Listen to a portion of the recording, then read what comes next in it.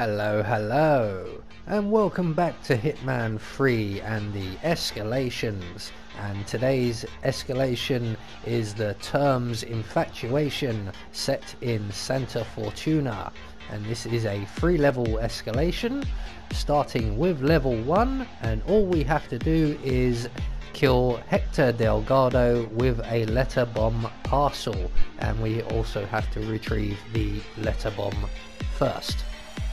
So for level 1, all that we'll be bringing with us will be a silenced pistol, and we will be starting in the mansion basement as a waiter, and there is no chance of a silent assassin rating for this. So right from the start and off the bat, what we're going to do is make our way into the corridors behind this rec room here, pull out our silenced pistol and embrace the John Wick approach. So we're just going to eliminate absolutely everybody in our path, anyone who's going to be in our way. So that includes the 2 guards in the corridor and the counterfeiter or the forger and his guard. We'll take out the surveillance system while we're here, grab up this guard's gun, we may need the ammo. We're going to collect the safe combination code from the desk and open the safe with it and retrieve the letter bomb. So with that taken care of, all we have to do now is make our way up to Hector Delgado, and I've just noticed there is this guy here, the guy with the love letter, so we're going to take him out as well. Now the nearest exit available to us for this will be either the sports car or the boat, and we require a key for each of them.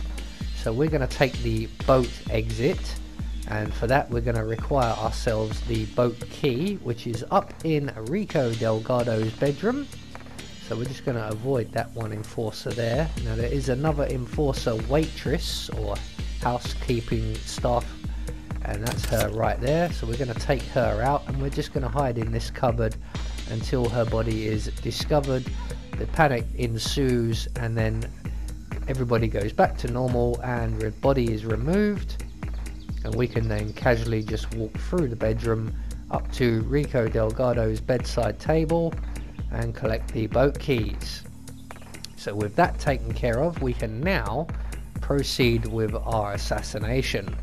So the easiest way is to run back down the stairs and back through the window of the trophy room or the museum or whatever you want to call this room, and we're going to run right through the building in a straight line, straight through the main entrance hall and into the other rec room here, and out the far side of the building and up the stairs. And that is just to avoid some enforcers that are up on this balcony area. We don't want to be killing people unnecessarily. But once we're in Hector Delgado's room, we will then select our explosive parcel, and we're going to place it on the corner of the desk right there. And eventually Hector Delgado will make his way over to the desk, and he will actually stand at that spot where we've placed the parcel at some point, but we just need him roughly in the vicinity of the desk, and he's about to walk past it. So once he gets level with our explosive package, we're going to detonate the package and make good our escape. So the reason being there's no silent assassin for this is that eventually someone will come along and find that body. We could remove the body and hide it in a cupboard, but that we wouldn't have enough time basically from people come running from the explosion. So we're just going to make our way straight to the boat and our exit. So that is level 1 taken care of, and it's a relatively easy one if you're not worrying about avoiding people. So moving on to level 2, and we have a wild card thrown at us, and some things have been moved or replaced, and in this case it's a couple of extra enforcer guards. So just like in the first level, the only thing we'll be bringing with us will be our silenced pistol once again, and once again also starting in the mansion basement as a waiter. So right from the start and off the back for level 2, what we're going to do is essentially exactly what we've just did in the first level. So we're going to pull out our silenced pistol once we're into the corridors here, eliminate everyone in our pathway into the counterfeiting room, eliminate everyone in here, take out the surveillance system. We're going to collect up the safe combination code and the guard's gun, just in case we need the ammo. So once we have the code, we can access the safe and retrieve the letter bomb. So from here, once again, we're going to make our way up to Rico Delgado's bedroom and retrieve the boat key, just like we did in the first level. Just be aware that Catalina Delgado is wandering around, and she is an enforcer, and basically we want to get this done without being compromised. So eliminating people is the easiest option. So there is Catalina Delgado. We're going to make our way around into her changing room. We're going to eliminate the waitress or housekeeping staff out in the bedroom, and we're going to hide in the cupboard and wait for everything to blow over and go back to normal. So at this point, again, we're just going to avoid Catalina. We are going to wait for that enforcer in front of us, the guard there, to move away, and we can then approach the bedside table, retrieve the keys, make our way back down the stairs and back into the museum room via the bathroom window. And then we're going to proceed to run straight through the building and out the other side, just like we did before. Now at this point, things will change ever so slightly, as we now have 2 extra guards outside Hector Delgado's room. Or there's 1 extra guard, I believe, and 1 patrolling guard. So both of these guys are going to have to go. So the patrolling guard is easy enough to take care of. We can just shoot him at any point. I'm going to wait for him to make his way back along on his routine back to where he was, after I investigate whether I can actually avoid him and the other enforcer and get to Hector without having to kill anyone else. And unfortunately it does not look like I can, although thinking about it right now, this second, an idea has literally just occurred to me that I could put the letter bomb here, because Hector Delgado does frequent that area. But I didn't think of that at the time of recording, so we're going to resort back to plan A, and that is eliminate that guy there. Unfortunately I was spotted, but if we can get this guy safely unconscious and then dead before he raises any further alarm, we are not compromised. So we can just make our way into the bathroom here.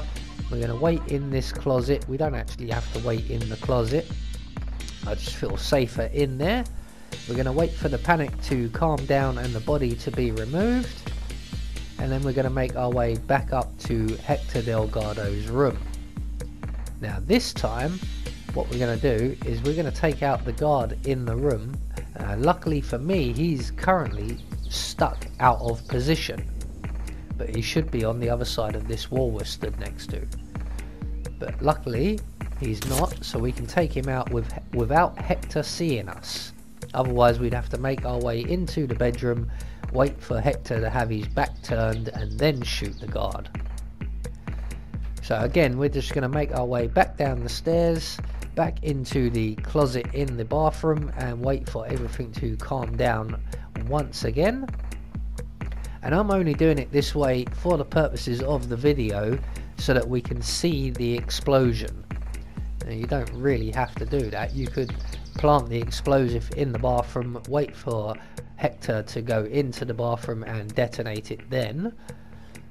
But I am a stickler for the theatrics, and I'd like to see the explosion in slow motion. So we're just going to wait now for Hector to make his way over to the desk. Unfortunately, I'm stood right in his way, so we're just going to move off to the side here. Sorry sir, my bad. You appear to have lost something. Would you like to know what and where it is? I believe it is a love letter to Andrea Martinez, and it's currently on the floor in the corridor in the basement. But as Hector Delgado approaches the desk, we can once again detonate our explosive. Everybody's going to come running to that spot, and we are going to run in the opposite direction, down the stairs, out the back doors, and to our awaiting boat.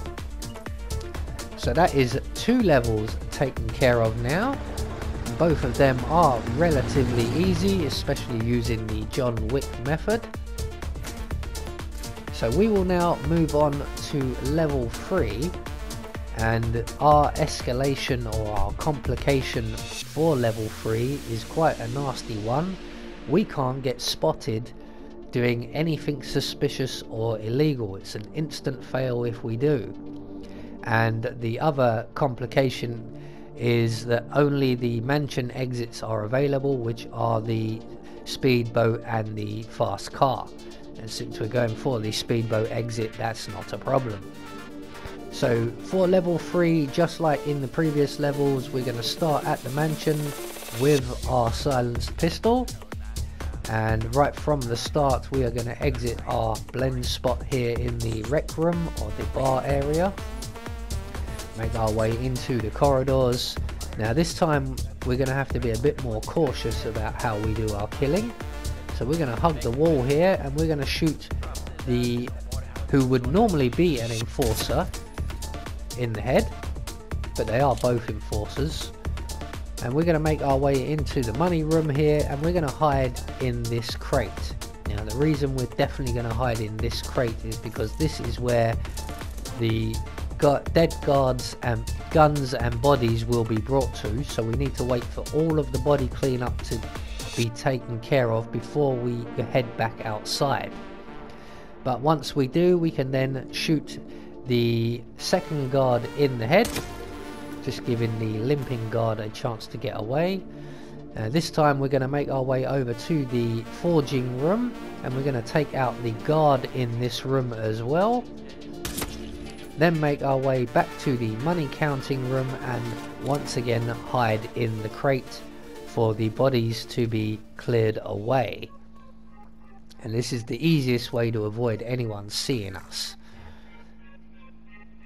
So once the bodies have all been cleared away once again, we can then exit our crate, make our way back to the forging room, and we can take out the forger and the cameras before collecting our prize. So the forger's right here. We're just going to snap his neck. There we go, mate. So we're going to take out the surveillance system. We can't collect up the guard's gun this time, even though the guard is still here. His gun is not, for whatever reason. So we're going to collect the safe combination code, access the safe and retrieve the letter bomb, and then we're going to make our way, just like we have done in the previous 2 levels, to Rico Delgado's bedroom, where we will eliminate the housekeeping staff and collect up the boat key. Or if you so wish, if you want to take the car, you can wait for Rico Delgado to enter this area and then shoot him. Now, as you can see, Catalina is in our way at the moment, so we're just going to wait around the corner here for her to exit her changing room, and she's going to move off and down the central staircase. So as she moves away, we can make our way into the changing rooms. We're going to select our silenced pistol, and we're going to eliminate the housekeeping staff lady just as the doors close. That was ideal. So we're going to wait in the closet here for her body to be removed and everybody to go back to their usual routine. no enforcers around. That's awesome. So we can now make our way through Rico's room, collect up the boat keys, and retrace our steps back downstairs, just like we've done in the previous level. Essentially everything we do in this run through for level 3 is the same as we do for level 2, except hopefully this time we won't get seen shooting one of the guards, because that will result in an instant fail and we'll have to start all over again. So once we've made our way right through the building and back up the balcony stairs on the far side here, we are just going to check for that patrolling guard downstairs and then shoot the enforcer at the far end there. Make our way down the stairs and into the bathroom cabinet or closet, and we're just going to wait here for the panic to calm down and the body to be removed, and before we exit our hidey hole, make our way back upstairs once again. As you can see, the enforcer is currently taking the body away, the enforcer guard in Hector's room. So we have an opportunity to get up to Hector's room and plant our explosive, while the other enforcer, who would usually be stood just by the desk here, he's currently out of our way. So we're going to utilize this opportunity while he's absent to plant our letter bomb, and this time we'll make our way back down the stairs and into the garden area just off to our right. In fact, no, we'll wait right here. We'll get a better view right here. So we're just going to wait for Hector Delgado to approach the desk and then trigger our explosive. There we go. It's a shame. If the bathroom door was open, we could blow him clean into the bathroom. So once the explosive has been detonated, we're going to take this slightly longer route through the garden area to the boat, just to avoid the one enforcer waiter who is literally just behind us, behind the hedge, and even in panic mode he can spot us. So there we go, that is one more escalation taken care of, with no silent assassins to speak of. I have been Anubis, and I will see you all in the next video.